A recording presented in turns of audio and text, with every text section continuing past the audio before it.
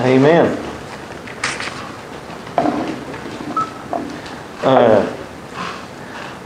We talked about on Wednesday night, we were going to discuss 2 Timothy chapter 3. And we read one half of one verse, and then the two Sharons took over, and we didn't even get any further. But anyway, today we're going to start a two-part series on perilous times. Perilous times. The goal of globalism is to destroy the United States Constitution and the individual freedoms it projects. They are winning and will continue to win until Jesus comes for His church. Is that defeatist? No, that's glorious victory. Let them have it. When Jesus comes for His church, they'll have their man, the Antichrist, the beast, who will give them their new world order that they want so badly. You know, it's like the child who they want those cookies so bad, so they climb up when you're not there and eat all the cookies, and they have a stomach ache all evening, and mom says, well, was it worth it? And they look at him at their mother with a sad eye and say, yeah.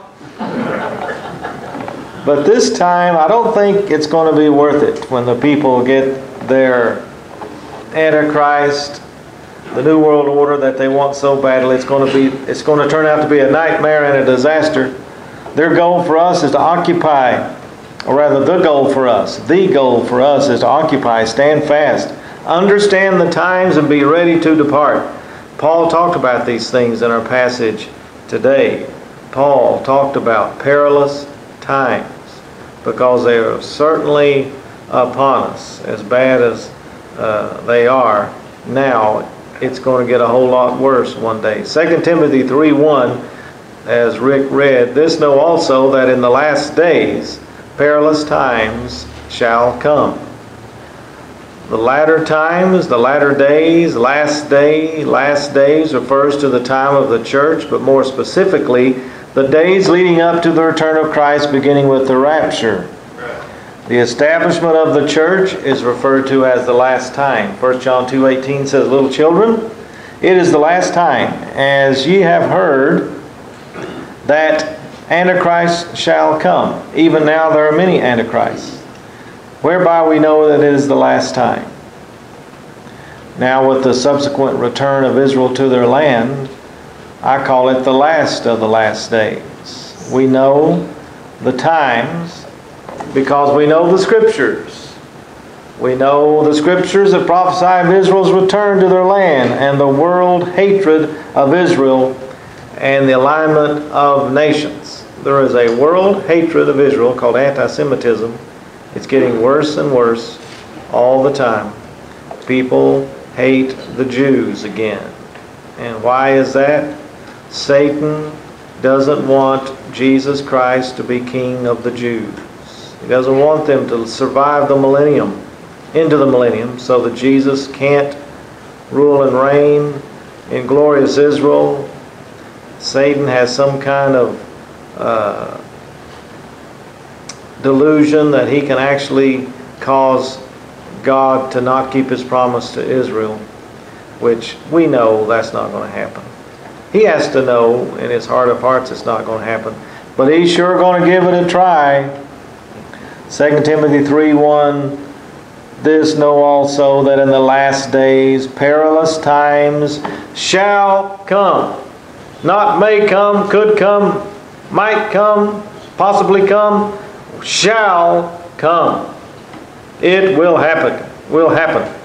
Difficult, hard, grievous, exceeding fierce. That's what perilous means. Difficult, hard, grievous, exceedingly fierce.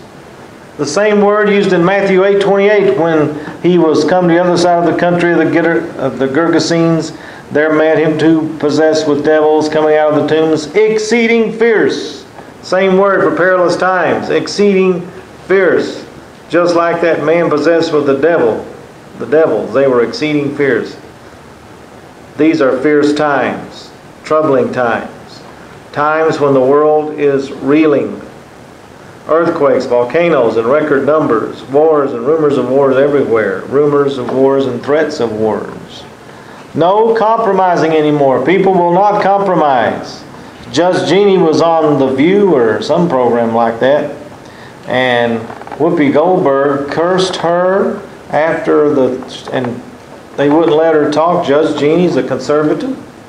I don't know if she's a Christian or not, but Whoopi Goldberg, Judge Jeannie said, cussed her, foul language, and told her to get out of the building. Whoopi Goldberg ran her out of the building. That's how much there is a division in this country, and there's no compromising. Conservatives and liberals are miles and miles. There's a deep chasm between us. There's no getting past that anymore. Democrats hate Republicans, and Republicans hate Democrats. That's just the way it is. Now, I'm not saying you hate. I'm just saying generally. There is no compromising anymore, and it's going to get worse. Perilous times, perilous times. We got to understand the times. We got to know the Scriptures. We got to know what we're up against. We got to know what the plan is according to the Scriptures. And the plan is that these are perilous times. Paul is talking about these perilous times. He's giving a warning to the church at that time, but it is perfect for today. It's actually a warning for today because he's talking to the church at that first century, but he's actually saying the last days. So this is far into the future from the first century. Way into the future, the 21st century, when we see these perilous times have come. There's been perilous times before, people argue. The Dark Ages and the Crusades and all the wickedness in the world. There's been many perilous times, but not like today, not to the level we have today, where people just cannot get along at all. As I said, earthquakes, volcanoes, as far as we know, in record numbers, wars and rumors of wars, and the ability to make war is everywhere. The rise in technology has caused unprecedented evil in the world, and you can argue now with your neighbor and not even see them. You can argue with them on Facebook. You can get mad at everybody on Facebook now, or you can have a Facebook fight. Perilous times. What are we fighting about? The defense of the faith. Some of us believe the Bible and call ourselves Christians. Some people don't believe the Bible and call themselves Christians. You know, the Mormons used to not call themselves Christians. Today they call themselves Christians. Jehovah's Witnesses never called themselves Christians. Today they claim to be Christians. So the only way to tell if a Christian or not is through the Word of God. You got to get in the Bible and know the Bible. You can't know about the Bible. You've got to know the Word of God. That's what you have to do. That's the challenge to you in these perilous times. He said, this know also. So you ought to know it. You ought to know it. You ought to understand the times and what's happening according to the Scriptures. Christians don't panic. We don't get upset. Just don't watch the news. Jack, don't you want to know what's going on? Well, some of us can handle it, some of us can't. I can't handle it. I get so upset. So I don't watch the news. I read the news I want to read. Well, Jack, that's getting a prejudiced viewpoint. Yeah, it is, and it's the one I like. Because it's what I believe. It's biblical. The characteristics of wicked people. We've got to understand the times. Secondly, the characteristics of Wikipedia. The characteristics of wicked people. It's funny, they call Wikipedia, this great search engine, Wicca. Wicked. It's almost Wikipedia. 2 Timothy 3:2 says, for men shall be lovers of their own selves. Now that needs no explanation.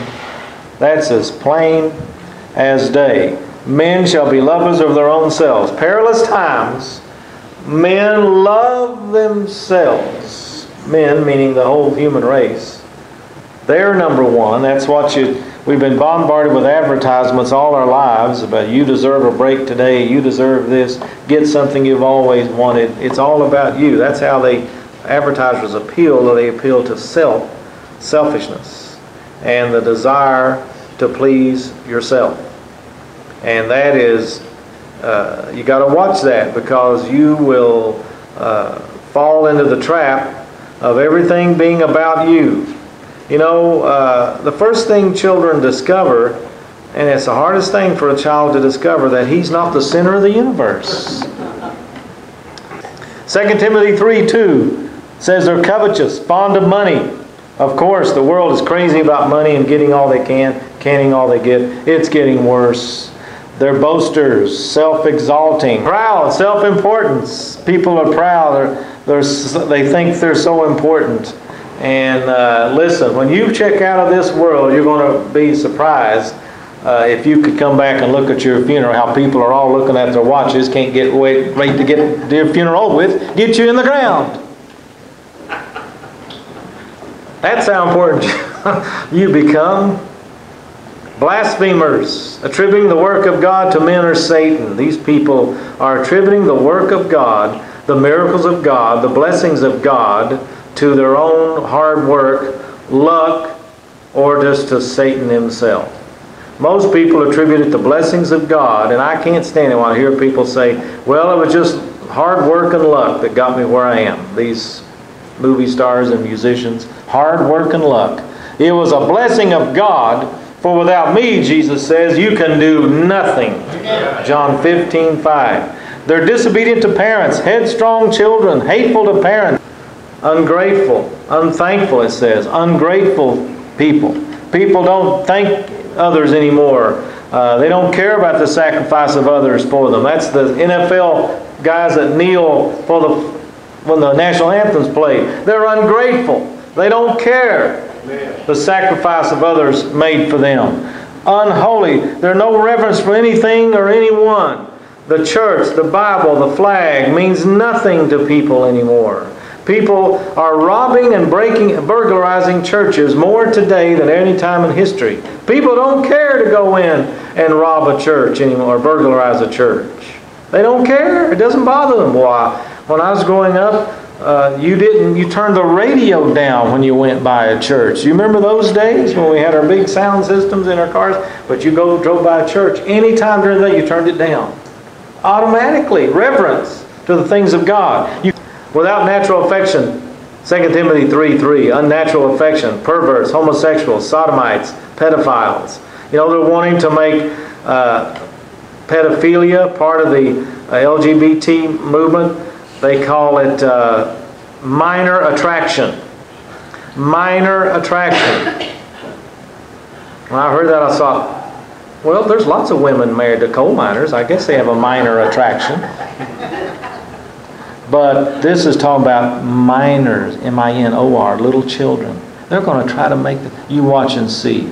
If Jesus tarries in 5-10 years, they're going to be part of the LGBT community. One church pastor, I actually heard him say on a program last week, that we have to accept people that have these things and try to work with them and welcome them into our congregations. I'm not saying you should hate people, or if people have problems like that, we need to love them and show them their sin. And this is not right. You need to repent of this. You cannot do this. You have to repent. Truce breakers, not dependable, treacherous, faithless, can't be trusted. You know anybody that's not dependable at the place you work or did work? Do you know people that never show up on time? Not dependable. False accusers. You know what makes non-dependable people? Children that they don't keep a score on the scoreboard. Why does that make you non-dependable? Undependable. Because who cares? They don't have to make the extra effort to win. If it's the bottom of the 7th and they're down by 1 run, they just go and say, who cares? It don't mean anything. They're not going to try to step up and do the right thing. False accusers, slanderers. How much slander? Well, that's Facebook, isn't it? Slandering. False accusers. Incontinent. That doesn't mean you wear Depends. No control of appetites or passions. No control of appetites or passions. Fierce, wild, savage, uncivilized. People today in these perilous times are wild, savage, uncivilized, fierce, Despisers of those that are good. Hate those that do good and make their good evil. They hate what you do that is biblical. They turn everything that you say and stand for the Word of God into hate. They are making us the haters. Christians are the haters, and it's going to get worse. They hate our good. Satan despises those that do good and try to follow the Word of God. And he's put it in the hearts of all these people to hate what you do. Jesus said you'd be persecuted. 2 Timothy 3:4, traitors, betraying one another, knowingly spreading lies about another. Well, this is Facebook again. Maybe this is the perilous times. This Facebook is to blame for all this. Betraying one another, knowingly spreading lies about another. 2 Timothy 3:4 continues, heady, rash, reckless, hasty, headstrong, high-minded, conceited, headstrong. Again, no one can talk common sense to them. A high-minded person, no one can talk sense to them. Lovers of pleasure more than lovers of God. Gratification is their God. I learned a long time ago the way to lose weight is delayed gratification. And I'm still not doing it. But I know it. It means if you want that piece of pie, wait till tomorrow. Wait till tomorrow. Delayed gratification. Say, I'll eat that tomorrow, first thing in the morning. And you know what happens first thing in the morning? You don't feel like eating pie. So you see that pie sitting there that afternoon, then you grab it. No, you say, well, I'll eat it tomorrow morning. Delayed gratification. Lovers of pleasure more than lovers of God. We want it, and we want it now. Having a form of godliness. 2 Timothy 3:5. Their idea of God is a God they've invented in their own minds. Man is their God, and God is made by man. That is their form of godliness. They deny the power thereof. From such turn away. They deny, laugh, and scoff that anyone could know God. That's crazy. Jesus coming to rapture the church, that's crazy talk. They deny the power of the Lord Jesus Christ, and they vilify and laugh at the cross. Boy, I would hate to be in their shoes at the judgment, wouldn't you? People that have laughed at the cross. I think Hebrews 10:29 talks about people that laugh and make fun of Jesus and His cross. 2 Timothy 3:6, for of this sort are they which creep into houses. They pretend to believe the Bible and be Christians, and you invite them into your house. Jehovah's Witnesses, Mormons, false teachers, they creep into your house. And let me tell you who else creeps into your house. False teachers on television.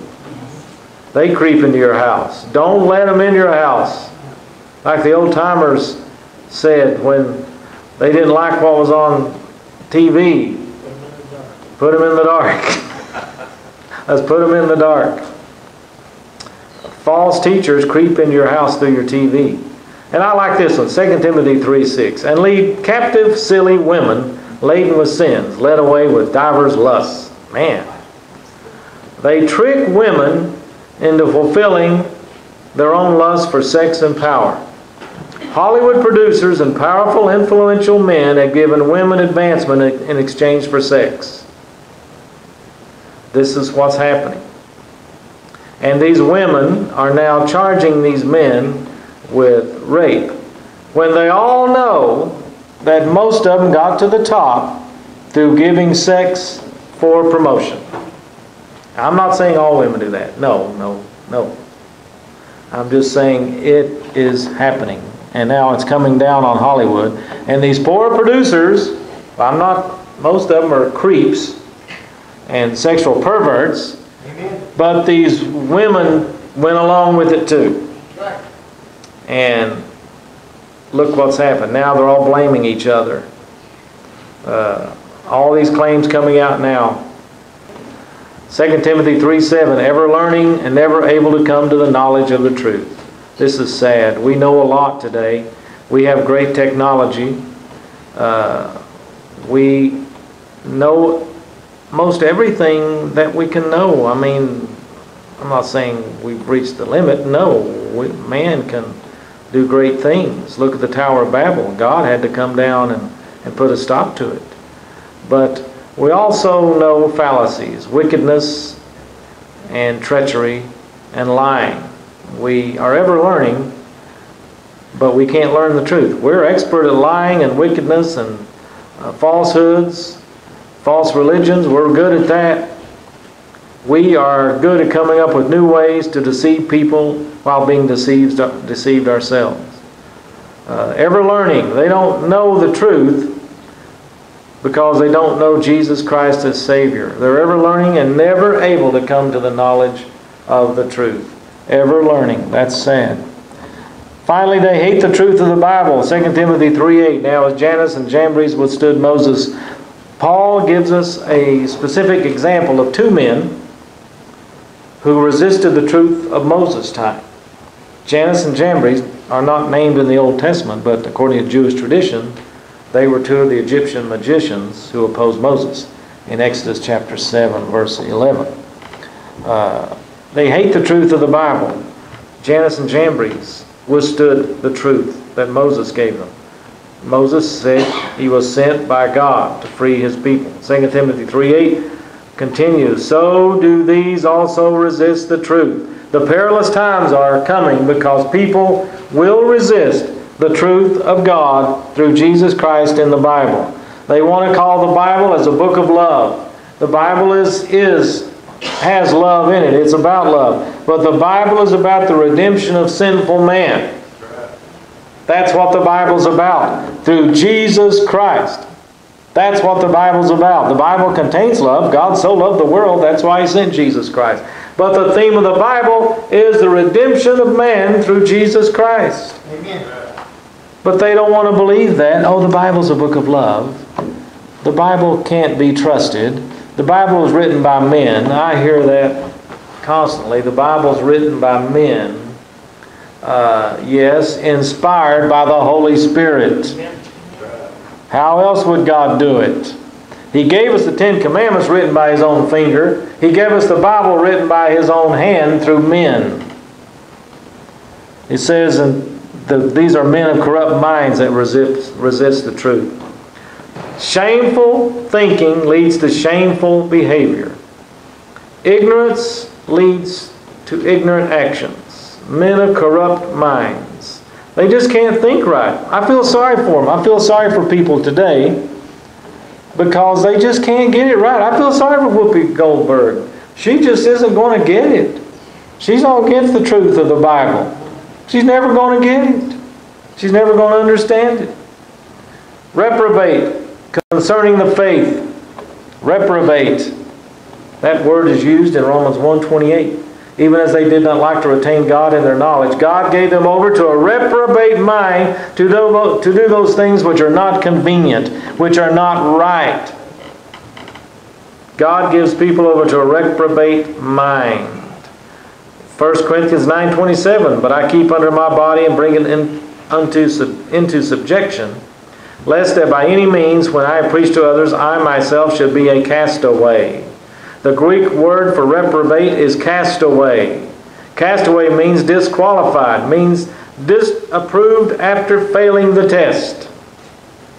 A reprobate mind is unable to understand the influence and truth of God as they relate to the world. A reprobate mind is unable to understand the influence and truth of God in this world. They cannot understand it. They can't figure it out. That's a bad place to be, people. To not be able to see the truth of God in your mind, to not be able to reason out creation, salvation, redemption. They can't figure it out. They can't understand it. All these smart people were ever learning, never able to come to the knowledge of the truth. We know a lot of things. We know incredible things. We know things that are amazing, and we're learning things every day. Artificial intelligence. They promise now, the manufacturers, this is how far along AI is getting. The technology people have promised that they will not use robots to fight wars. And I've got swampland at Coldwater to sell. Why would they say that unless they're already thinking about it? Listen, reprobate minds. Reprobate concerning the faith. They cannot understand the simple truth of salvation through Jesus Christ. They can't understand. God made it so simple a child can understand it. But you can't have a reprobate mind toward God. You resist God, so God gives you a corrupt mind. You resist the truth, you turn away from the truth, and God's going to give you what you want. Remember, Israel asked for a king. Samuel said, no, God doesn't want you to have a king. He's your king. We want a king like the other nations. Well, God gave him a king, and all the kings were wicked, except a couple. Our king is Jesus Christ. Amen. You remember when they wanted to crucify Jesus, and Pilate said, I want to give you your king. He's your king. He's pointing to Jesus. And the crowd said, we have no king but Caesar. Ooh. No wonder God was aggravated at the Jews. But He still has a plan for them. No wonder they destroyed the temple in AD 70 and God scattered them throughout the world. No wonder. But God loves the Jews, has a purpose for them. He's not given up on them. If God doesn't keep His promises to the Jews, He can't keep His promise to you. And He will keep His promises to all of us. Perilous times. Perilous times are coming because people have turned from God and turned to their own lusts and their wickedness. Ever turning. This know also. Paul said you need to know this, that in the last days perilous times shall come. Shall come. Let's pray.